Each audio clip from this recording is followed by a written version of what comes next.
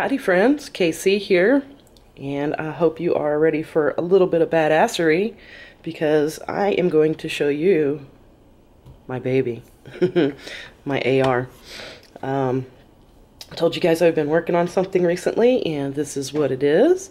Got a lot of the stuff done on it that I want to, and I figured you guys would enjoy seeing it, and I would have fun showing it off.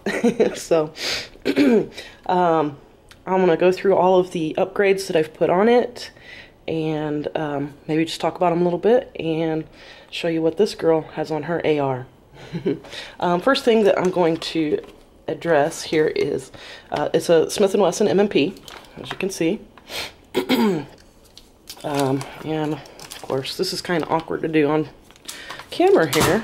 I was practicing before I started. However, make sure everything is clear for those of you that don't trust me in my own home. And keep moving. First thing I'm going to talk about, so I can get this out of the way, is the Sling. And I've put, this is a Magpul MS3. And the cool thing about it is that it is convertible from 2-point to 1-point. Fix that a little bit there. You know, you just swing it over and clips right on, and is completely removable from there as well. One thing I do have to say is I do wish that I had got this in black, simply because it doesn't completely match the flat dark earth very well, and I just think that black probably would have looked a little bit better. So you have to excuse me if I sound a little sick still. Still just getting over that flu a little bit. But anyways, one thing that I added having to do with the Sling is this is a Magpul ASAP, and I think it stands for Ambedextrious Sling Attachment or something. Basically what that allows is for, you can switch from your dominant shooting hand to your weak shooting hand in a pinch if you need to. Everything swings over really nicely, especially if you're wearing that 1-point sling.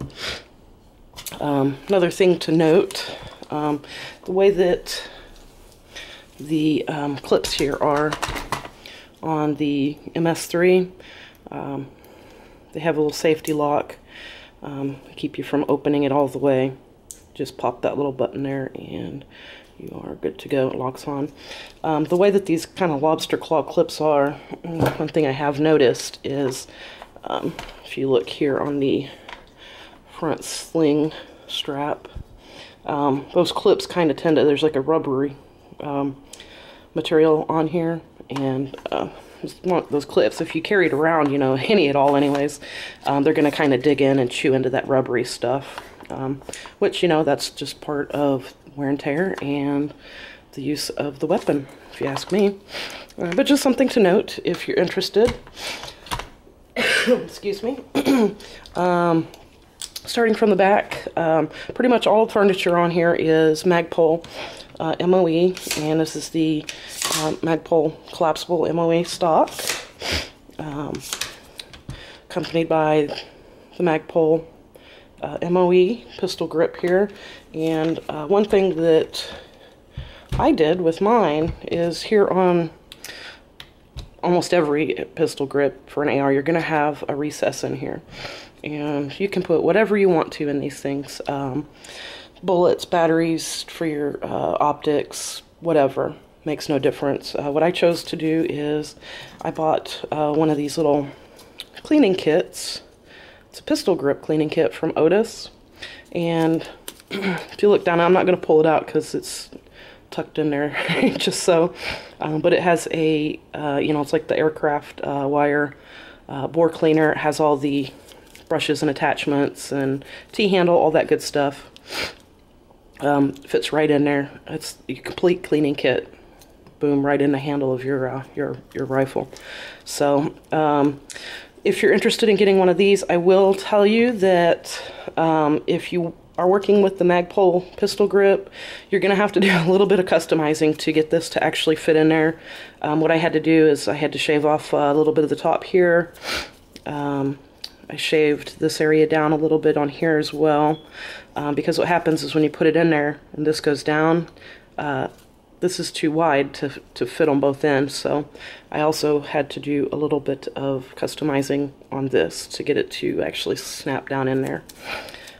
So just something to note if you are interested in doing that. It doesn't take a lot of work, but just, you know, get creative and you can make it fit. All right, moving along. One thing that I did also is I did a color fill on the roll stamps here for Fire and Safe, because you know, you start getting old like me and you can't see anything anymore. So I wanted to make those a little bit more high visibility, and I just used oil pastels to fill those in, and I did it on both sides.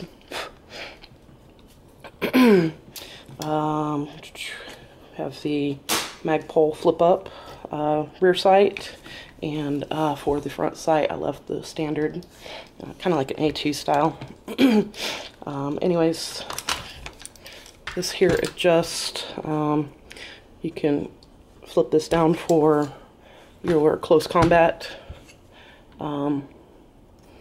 sighting, and for distance use the peephole here. Now I am going to flip this bad boy over. As you can see, I have the Magpul PMags, and I picked up, I've got about 5 of them right now. I picked up these are made by made by Voodoo actually, and they fit pretty nicely in there. So find a better way to attach them to my range bag or to a rig or something. Excuse me again. I also added the Magpul bad lever, and I gotta say, this has got to be one of the best investments, or the best upgrades that I've put on here. It's something that just mechanically I felt like I needed to be doing this, because it allows you to operate your charging handle and lock back your bolt carrier with just one hand. There's a little bug out here. Sorry, I had to get rid of that bug. I don't know what these things are, but they are all over the place. So anyways, basically what this allows you to do is you can pull your charging handle back, and all you have to do is lift your lever up here, and instead of having to depress it from this side. It's kind of a three-handed operation without this bad lever. And man, I tell you, it is awesome. Awesome, awesome, awesome. Speaking of which, as you can probably see, I upgraded the charging handle too. This is the BCM Gunfighter, and it's a mod 4, has the medium-sized latch on here, which I'm also finding that to be kind of a lifesaver too, because the standard one it comes with is less, I don't know, it's just less than comfortable trying to get in there and reach it, and that little bit of extra leverage really makes a big difference if you ask me. Also, with your bed lever, you can release your bolt carrier with just a quick flick. Locks it right out. For optics, I don't have anything super special on here. This just happens to be a holographic. Let me adjust you a bit here. This happens to be a holographic sight that I already had, and it's not a bad one though.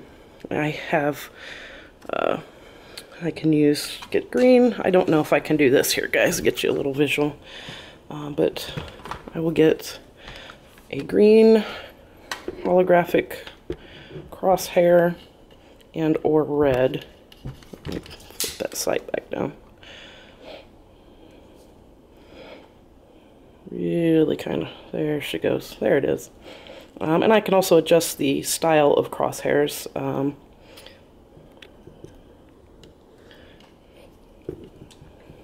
It just, like I said, I can make it green or red. I'm not going to take the time to actually maneuver that.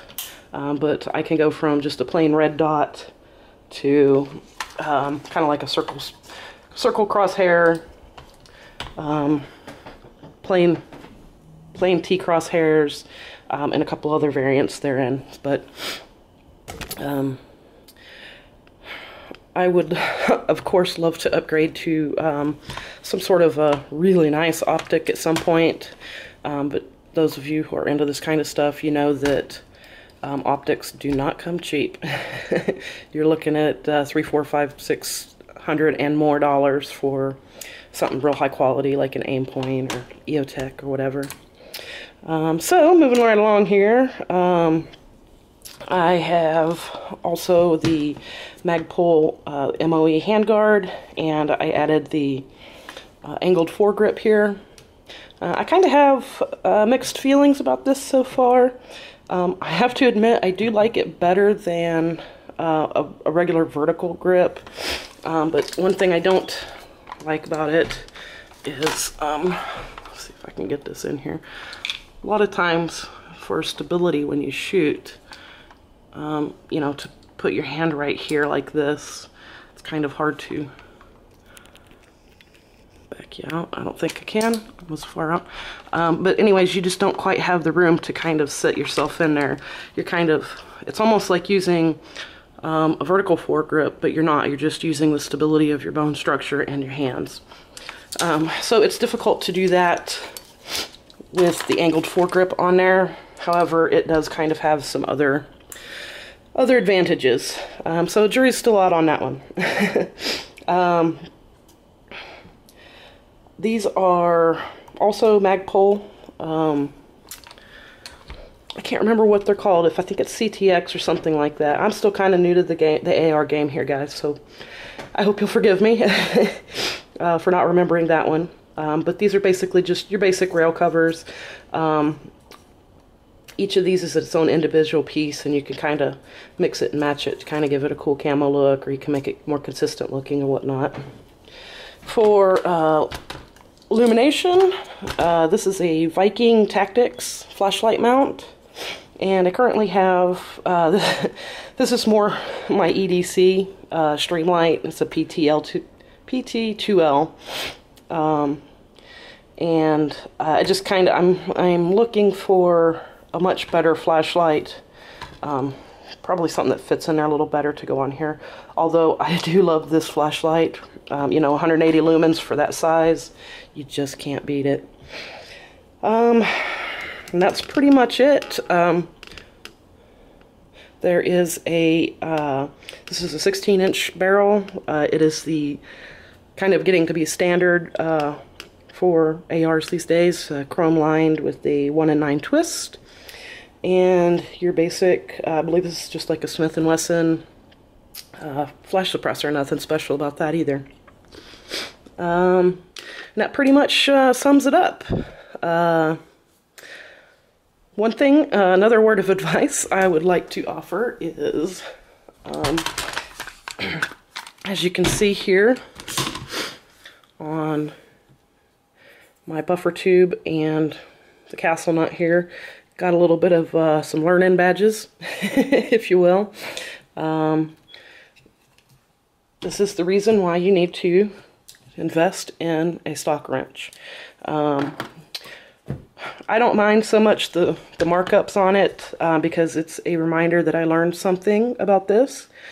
You know, so it's all cosmetic. However, if you're not careful, I did use a rag underneath the wrench when I initially did this, but sometimes it'll slip off. And you can really screw up your cross setting on your buffer tube here if you're not careful. And mine almost did. It's not bad enough that it affects function at all. But just a word of advice and a word of caution if you're interested. So that pretty much sums it up. I couldn't be happier with this build so far, and I hope I covered everything.